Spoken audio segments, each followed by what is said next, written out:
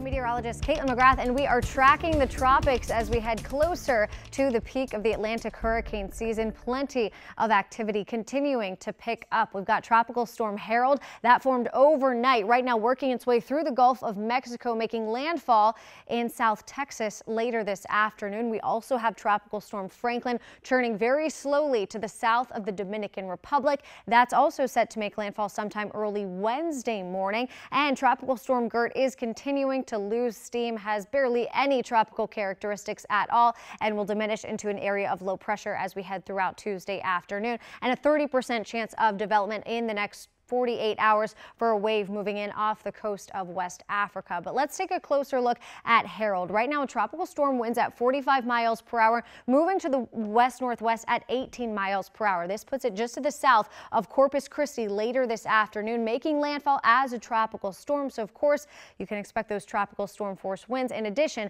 to some really heavy rain. A lot of moisture being picked up in the warm Gulf of Mexico. Once the storm starts to interact with land, it will weaken pretty quickly. But right now, there are tropical storm watches and warnings stretching from just the south of Houston all the way down through Corpus Christi and points off to the south. So if you do have loved ones in the area or any property, make sure you're checking in, making sure everyone is staying safe as we continue to watch Harold inch a little bit closer to Texas. We also have Tropical Storm Franklin moving very slowly to the west around 3 miles per hour. Now, this tropical storm with winds up to 50 miles per hour is expected to make a northward turn as we head throughout the day today. That would bring landfall right over the Dominican Republic overnight Wednesday into Wednesday afternoon. This is also posing a big threat for Puerto Rico. Puerto Rico expecting some really locally heavy rain, making landslides and mudslides possible. Catastrophic, potentially life-threatening flooding expected in the area. So similar story. If you have any loved ones or interest in the area, make sure everyone has a plan in place.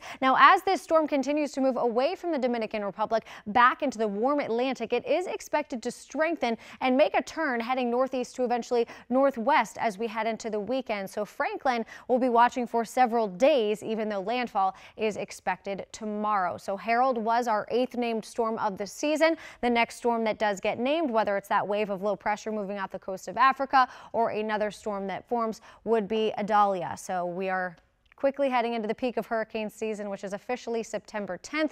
A good reminder that we'll be keeping an eye on the tropics here for the next couple of months.